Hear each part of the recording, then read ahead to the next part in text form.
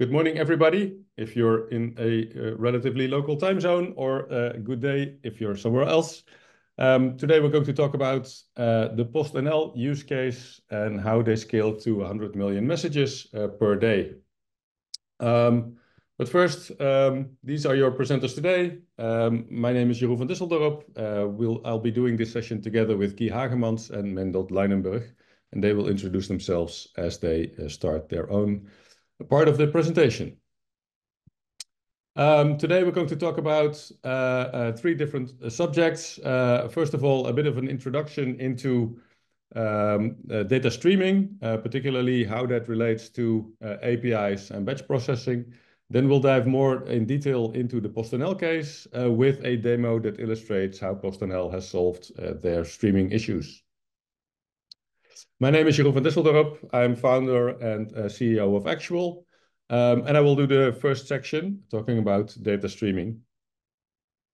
So if you look at the way that companies do data integration nowadays, there's three basic patterns in order to do data logistics, so how to push data around between different applications. And I'm comparing them in this slide to parts of the human body in order to make this a bit of a CEO boardroom level understandable. So let's look at how data integration can take place. First of all, we have batch processing, which is really comparable to your digestive system, because typically you eat 3 times a day. You do that at regular intervals, regular times. When it's 3:30 in the afternoon, you tend to wait until 5:30 or 6 o'clock when you're at home with your family at the dinner table. So there's something of a time aspect to how you eat and how you schedule your daily routines. And that's the same thing with batch processing. When you push data around in terms of files or large data sets, usually there's like an arrangement that data comes in at a certain moment of the day or a certain time of the hour. And you expect that as a receiver. So you'll be probably scheduling your processing time after a certain period and making sure that the probably lengthy but predictable processing is scheduled right after you receive those files or data sets. This is typically done just a few times a day and not really comparable to how you do APIs. Because if you do APIs, or we used to call that service-oriented architecture, RPC, or web services, or it has many different names, but it's typically request and reply. And that's really comparable to how your brains tell your muscles to contract or relax. Your muscles would be the servers in this case, lots of individual commands being transmitted between the brain and every individual muscles. So there's typically 2 involved parties in a request-reply pattern, and your brains have a specific intent because they want to get something done. They want you to start moving, or they want you to open your eyes. Anything that it wants to get done, it has to send individual commands to your muscles to start moving. That is still a completely different pattern from how we do event streaming nowadays, because event streaming is more comparable to your nervous system. So think of your skin or your taste buds or your eyes taking up all kinds of signals from the outside world, and they put that as individual signals, notifications on your nervous system to be picked up on by different parts of the brain. And in your brain, you have contextual processing going on. So, there's some sort of an anomaly detection. You see whether you can use a certain signal or not. Does it fall outside of the expected boundaries or not? And if it does, you'll probably handle it differently than when it's just something that you would expect to be happening at that point in time.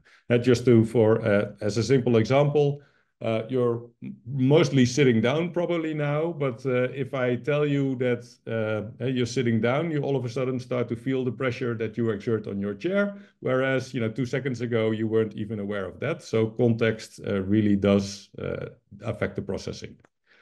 Typically, it's all kinds of independent systems that do this processing. So if a system joins or decides to not join anymore, the rest of the whole system does continue as it did before. So How does this work with well, data orientation or command orientation?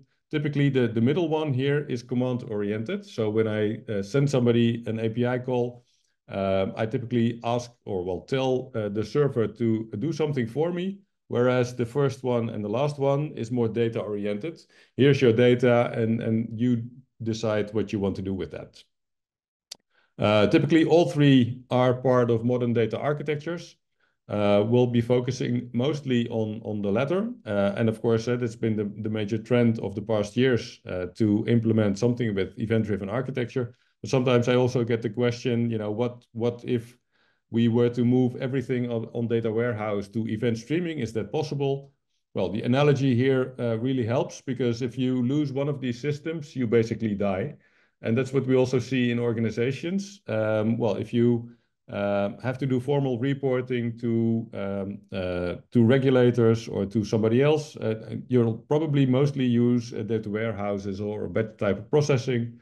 If you want to get something done, it's more APIs. And if you want to notify something to the outside world, or basically broadcast something, event streaming is more appropriate.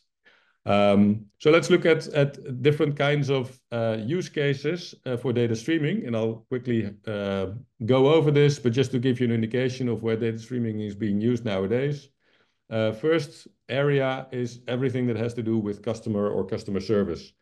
Customers give you signals all throughout the day. They visit your websites, they interact with your apps, they have all kinds of products that they're interested in, and every signal that you can get from the customer helps you to build up the 360 customer view.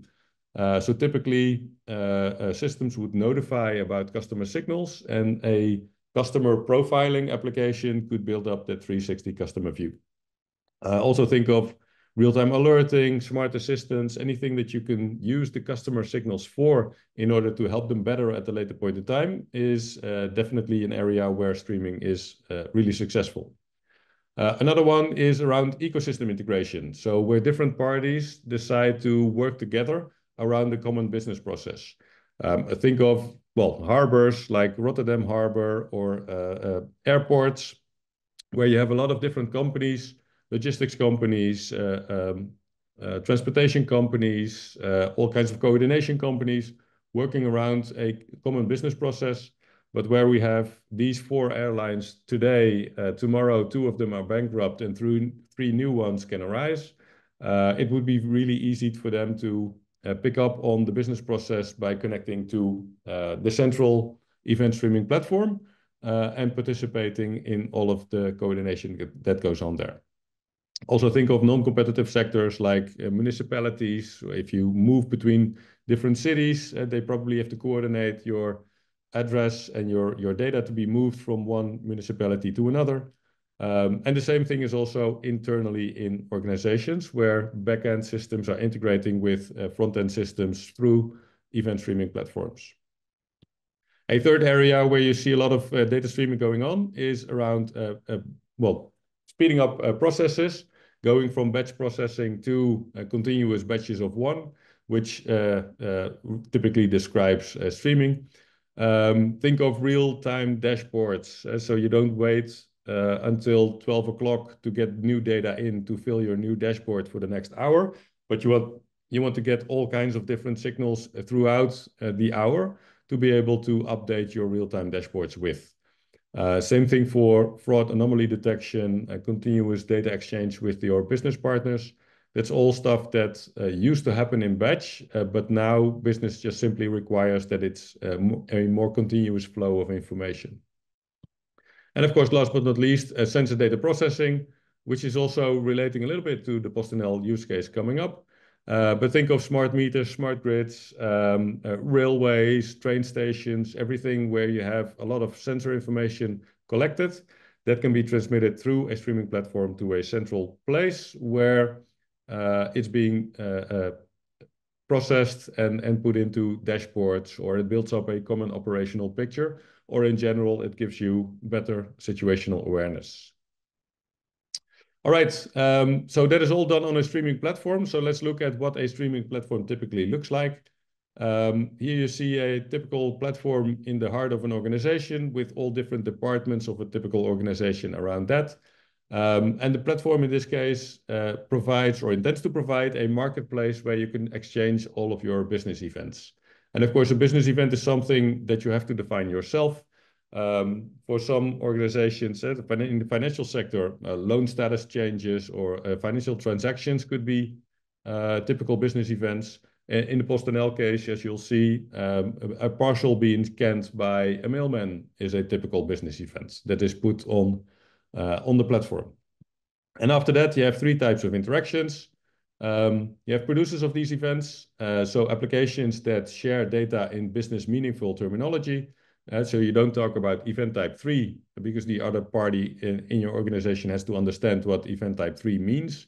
You typically write out those events. So a parcel status update would be more of a better description. So anybody in the organization can understand what this event really means. Consumers, they subscribe to these events and they handle the messages as they come in. And the category that does both, so that reads from one or more event streams and writes out to one or more other event streams, that's what you call streaming applications. And those typically do calculations, aggregations, joins. And this is also the category that Guy and Mendolt will dive more in depth into in a moment.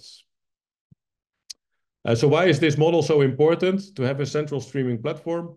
Well, typically because all organizations that share data by default, they tend to outperform their peers in the market that don't. So data sharing has become a crucial business capability that companies are advised to adopt because simply if you lock up data in stovepipes, you will definitely not perform as high as your peers in the market that do so. So that's been proven by research time and time again. So this model of having that central event streaming platform really aligns with business goals. But then, of course, you do have to implement such a platform.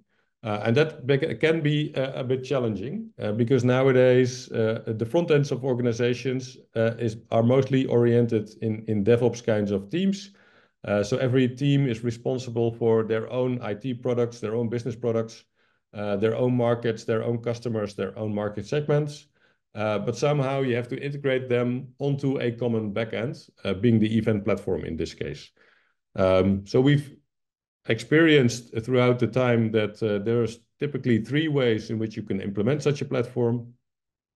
The first one is to open up everything. And this is initially how LinkedIn got going with Apache Kafka.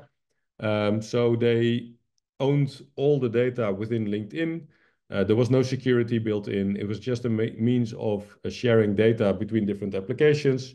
No security, no certificates, no encryption.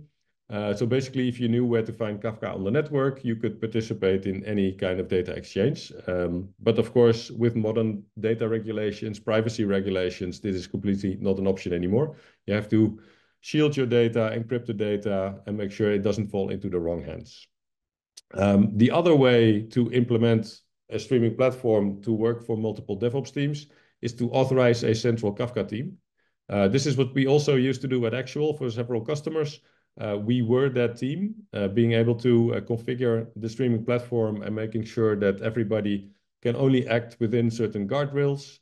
And then what you typically get is a situation in which you do the functional maintenance as a Kafka team. So you get questions like, can you deploy this topic for us? Can you change the schema on this particular topic? Did my message arrive? Everything that, well, development teams would be asking for because they don't have visibility, they don't have control of the configuration. That is what you can then expect. Of course, that's not the way that we wanted to go because this gives the situation that the central Kafka team really becomes a bottleneck in your organization. So also a no-go. So the third way we decided to implement is to really implement the whole streaming platform as a multi-tenant platform. And in order to do that, we found out over time that you need three crucial capabilities: data governance, making sure that everybody in the organization has certain rights and has the ability to do something. Well, if you have those rights, then you need to be able to exercise them, and that is what self-service is meant for. So self-service is a way where users can log in and they can configure and define their own piece of the pie of the whole streaming platform. And last but not least, if that works for everybody, of course, they should be able to rely on the security, so no data can fall into the wrong hands. And also, I won't be able to manipulate the topic or the application of my neighboring team.